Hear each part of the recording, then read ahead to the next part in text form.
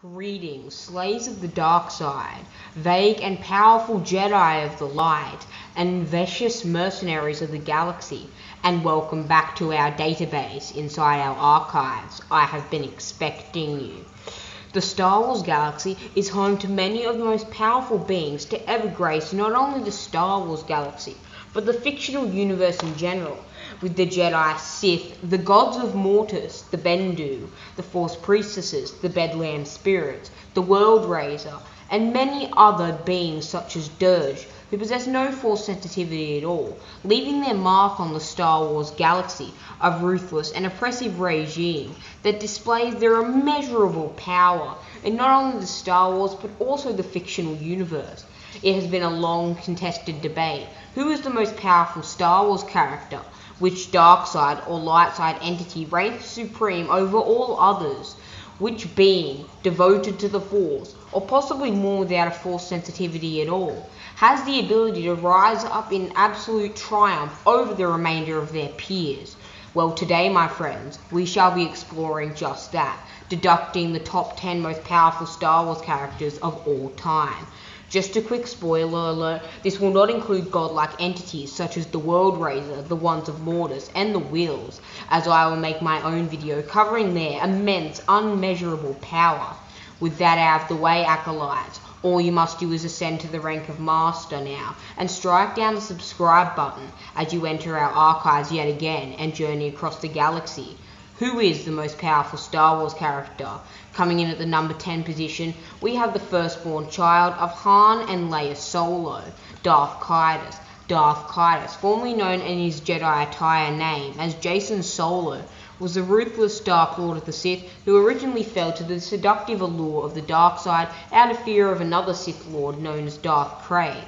Darth Caedus possessed immeasurable power, capable of contending and defeating in a duel with Grandmaster Luke Skywalker, the most powerful Jedi of all time. Darth Caedus was a Sith that truly scorched his mark across the Star Wars galaxy, being able to be the preeminent Sith Lord before Darth Krayt and after Palpatine. Darth Caedus was able to duel with Jaina Solo, and even his parent, Leia Organa Solo, and even defeat his sister, proving that despite them being formed with the same Force sensitivity and potential, his power still eclipsed that of his sisters. Upon becoming a Dark Lord, Darth Caedus gained an immeasurable extent to his power, becoming a nigh undefeatable foe to anybody but Grandmaster Luke Skywalker, Jaina Solo, and few other beings such as Darth Krayt and a reborn Emperor Palpatine, oppressing a tyrannical regime across the galaxy. Darth Caedus was eventually killed by his sister Jaina Solo over Coruscant, marking the end of a dark and tyrannical time for the Star Wars galaxy, and marking the end of a truly powerful and astoundingly impressive and oppressive Dark Lord. But coming in at the number 9 position, we have Exar Kun. Exar Kun, widely considered to be one of the powerful Sith Lords to ever live. Exar Kun is most notably and famous for being the creator and founder of the double-bladed lightsaber. Born many thousands of years before the events of the Clone Wars, the Battle of Yavin, and the Phantom Menace, Exar Kun was possibly the best, or in the top 3 greatest lightsaber duelists of all time, using his one-handed double-bladed saber staff in order to completely overwhelm and decimate his opponents with a brutal, savage strike. Exar Kun was able to contend with the most powerful members of the Jedi Order, having the ability to duel and outduel nearly anybody in the Jedi Order at the time. It was considered that he was the most powerful Sith of his time, with the exception of Vitiate, Revan, and possibly even Nihilus, the most powerful Sith Lord of all time. Exar Kun was handy with the Force, with a midichlorian count ranging from 19,400 to perhaps even higher than this. He had the ability to produce very dangerous and ecstatic Force lightning that could rip the flesh and shear off the integrity and power of the victim. Despite all his power and accolades, he was still defeated, but went on as a Force spirit and dark side nexus to plague Luke Skywalker's Jedi Order over 4,000 years after the events of his physical demise, Despite his power, he could not, as he admitted, stand up to the full force of the fully assembled Jedi Order if they came to defeat him. But coming in at the number 8, and just skimming up against Exar Kun, we have the only duelist that I consider to be superior, Tulak Hord. Tulak Hord, also known as the Lord of Hate, and Master of the Gathering Darkness, was widely considered to be the greatest lightsaber duelist to ever live. Darth Revan's master, Darth Traya, also known as Kreia, agreed with this sentiment, believing that Tulak Hord was the greatest lightsaber duelist of the old masters, where many true lightsaber duelists still live. Tulak Hord possessed immeasurable alchemy and Sith magic abilities, able to create horrifying illusions. It was even stated he broke the sieges single-handedly laid down by the Jedi onto Sith Citadel, single-handedly breaking through their ranks. Over 1,000 Jedi perished in these battles, and it was acknowledged and widely considered Tulak Hord was a responsible number of many of them. Despite his immense power and foresight and alchemy abilities, he eventually died by being backstabbed by his own apprentice in the midst of a battle.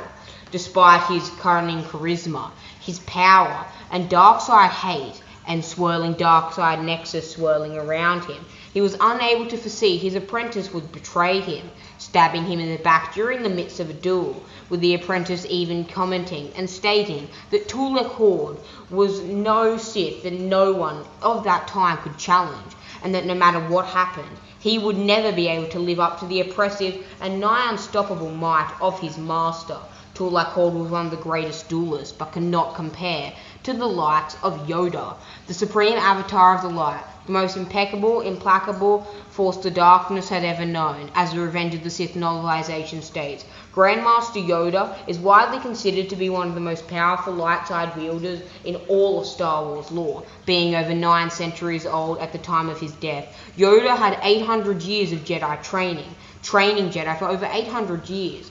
His lightsaber skills were such he was able to defeat and best the Makashi Master, one of the greatest duelists ever to live in Count Dooku, in the Battle of Geonosis, when Dooku was at his pretty much peak in lightsaber dueling from dark side augmentation. He was also able to contend with, and some would even say disarm, the Dark Lord of the Sith Darth Sidious, one of the most powerful Sith Lords of all time, in a lightsaber duel, but then contend with him in force abilities. However, Sidious did get the upper hand.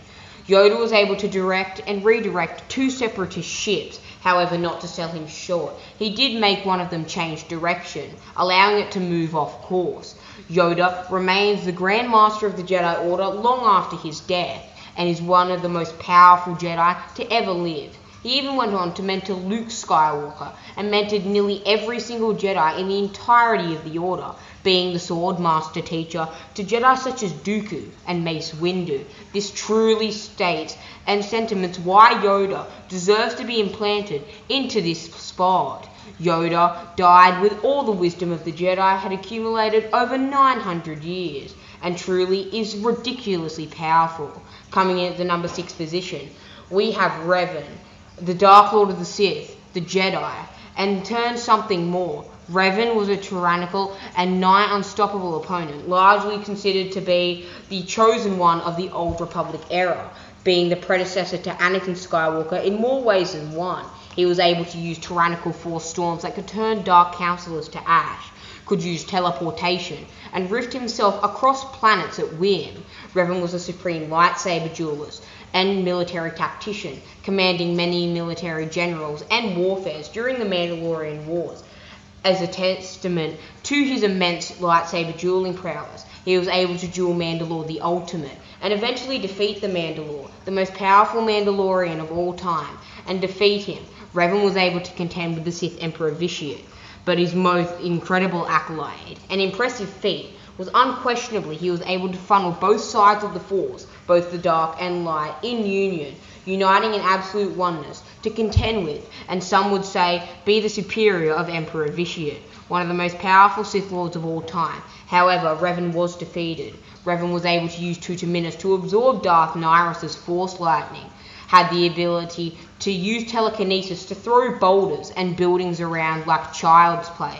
He even went on to marry and have a relationship with one of the most powerful Jedi of all time in the form of Bastila Shan.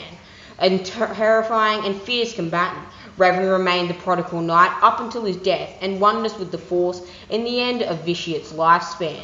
But coming in at the number 5 and kicking off the really truly powerful combatants on this list, we have Darth, the sole commander and leader of the One Sith Armada. We have Darth Krayt. Darth Krayt, the bounty hunter, the Jedi Master, and finally the Dark Lord of the Sith. Darth Krayt was believed to have done everything in all of Star Wars lore, being a bounty hunter, a Tusken Raider like his father before him, defeating Aurra Sing in a lightsaber duel. Het's force powers were such he could contain someone in force lightning without harming them in the slightest.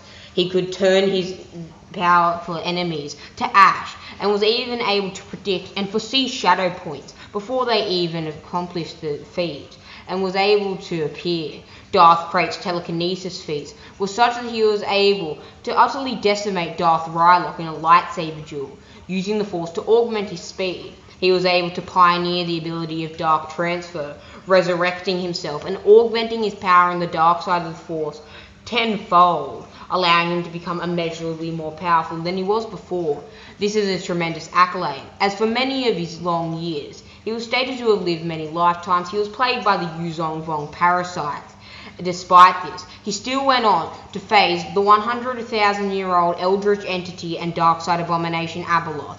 Was one of the only people Grandmaster Luke Skywalker ever in his entire existence feared, and was able, and eventually killed by Cade Skywalker in a blur of motion. Het's Swordmaster skills, he killed thousands of opponents since the Clone Wars, proving his spot on this list even more so. Coming in at the number 4 position is what many people assume to be the most powerful Sith Lord of all time. We have Darth Sidious. Darth Sidious is a truly terrifying and powerful opponent to behold on the battlefield. With his Swordmaster skills, having mastered all 7 forms of lightsaber combat, he was able to duel and utterly dominate and toy with the combined might of Darth Maul and Savage Opress during the Clone Wars. Able to contend with Grandmaster Yoda, although his Swordmaster skills were lacking in this duel. His Force abilities in Legends were even more horrifying and terrifying to behold for any Jedi or Sith. Luke Skywalker claimed him as the most powerful Sith Lord to ever grace the Star Wars galaxy, capable of generating hyperspace wormholes and force storms that had the ability to absorb, eat, and devour entire starships and Republic ships, including they had the ability to utterly destroy planets and ravage their surfaces. Darth Sidious had Force Lightning, and at the peak of its power could instantly vaporize the most powerful beings of all time. It only took the combined might of Leia and Luke Skywalker, united to the Force in absolute oneness, to defeat him in Legends continuity. And later, the combined might of every Jedi and deceased Jedi in all of Star Wars history condemned his spirit to chaos, to ensure that he would never return once again to ravage the Star Wars galaxy. Palpatine is arguably and unquestionably the most successful Sith Lord of all time, being the only Sith Lord in all of Star Wars lore to accomplish the Sith's regime and ultimate goal, to destroy the Jedi. However, he cannot match up to his predecessor. Coming in at the number 3 position, we have Darth Vitiate, the immortal Emperor of Zakul, the Sith Emperor, the Eternal Emperor, and Valkorion, Tenebrae, Vitiate. This Sith is known by many names. His power was such he was able to utterly dominate and toy with Revan, throwing him around his throne room using telekinesis, having the ability to cocoon himself with dark side Force abilities, being able to block flamethrowers and even more powerful lightsaber strikes from his son Arcan. He lived for over 1,430 years, oppressing a tyrannical regime for over a millennia, holding on to the Imperial throne. He was even more skilled at dominating the minds of his opponents than Palpatine, dominating the mind of Revan, Malak, and some of the most powerful Jedi alive, toying with them. He also was able to toy with the combined might of the Outlander, who was largely speculated to be the hero of Titan, his son Arcan and Valen, 3 of the most powerful beings to ever exist. Vitiate was able to unleash tyrannical barrages of Force Lightning and Force Storms, being able to incinerate his enemies at the height of their power, very similar to Palpatine's ability. Vitiate was able to conjure Sith alchemy, and upon completing the ritual of Nathema, gained entirely absolute godhood, making his spirit immortal. Vitiate was able to conjure essence transfer ability and change vessels, doing this with Valkorion, his original body Tenebrae, and the Sith Emperor form. Vitiate truly lived the longest life of any Sith, and had more alchemy prowess than possibly any Sith to ever live. However, he just pales in comparison to this legend's character, the most powerful Jedi of all time. Coming in at the number 2 position, narrowly missing him out on the number 1, we have Grandmaster Luke Skywalker. Grandmaster Luke Skywalker is widely considered to be the most powerful Jedi of all time. Grandmaster Luke Skywalker was able to decimate armies with a force push, had the ability to use Emerald Lightning during war, was able to absolutely plow through Yuzong Vong soldiers who are incredibly immune to the Force in its entirety, besides Force Lightning. Luke Skywalker had mastered all 7 forms of lightsaber combat and even pioneered new ones, teaching them to the Jedi Praxium. Luke Skywalker was able to defeat Darth Sidious in combat multiple times, who is ranked number 4 on this list, and had the ability to become the most powerful Jedi alive, something we on the channel believe he ultimately succeeded in. He was also able to duel the eldritch abomination of the dark side Abeloth, 100,000-year-old entity, and almost defeat her single-handedly multiple times. However, her powers clearly surpassed his own. 12 times more powerful she was than even the Grand Master. He was able to duel and widely considered to be the superior to Darth Krayt, who was ranked number 5 on this list. Luke Skywalker had some of the most tremendous accolades, such as being able to pinning his nephew Darth Caedus, who is ranked number 10 on this list, to a chair seemingly without effort. He also had the ability to plow through Yuzong Vong soldiers and fight 1,000-year-old Abeloth, a tyrannical and very powerful dark side entity. Luke Skywalker stakes his claim as one of the most powerful Star Wars characters of all time. But coming in at the number 1 position, we have the Lord of Hunger and the bringer of all hate, the literal living wound in the Force, Darth Nihilus. Darth Nihilus was described by both Visas Ma and Mitra Surik, 2 of the most powerful beings of their age, to have his power be considered beyond comprehension. He was able to drain multiple planets of their life, instigating the first Jedi Purge, purging the galaxy along with Darth Sion of all the Jedi. Darth Nihilus was able to drain Qatar, including 100 members of the Jedi Order, widely considered to be the remainder of the Jedi Order except for a bare minimum, such as Mitra Surik and Actress. Darth Nihilus' saber skills were not his strong suit, but it made up for it with his tyrannical force abilities. He was able, when he spoke, to cause the pain and suffering of others, to induce force plague and force slow, allowing their moves to be sloppy for him to instantly kill. He was able to lift his flagship, the Ravager, and form his Glows fleet from the orbit of Malachor using telekinesis, a feat that can only be comparable to that of Grandmaster Yoda's, who was ranked number 7 on this list. Darth Nihilus was so powerful he became more of an entity of the dark side, like the Sun or Abeloth, than a normal Sith Lord. Darth Nihilus' body eventually decayed and deteriorated, eventually exploding with his incredible dark side power, having to bind using alchemy his spirit to his mask, armor, and robes. Darth Nihilus only retained a corporeal form to use his lightsaber during duels and sparring sessions. Darth Nihilus, in my opinion, is the most powerful Star Wars entity of all time. Well, my friends, that was the top 10 most powerful dark side entities, powerful beings in the Star Wars galaxy. Be sure to ensure that you have stricken down the subscribe button and decimated it. Use the Force to electrify the like button, as it is your destiny if you wish to ascend to the rank of Master.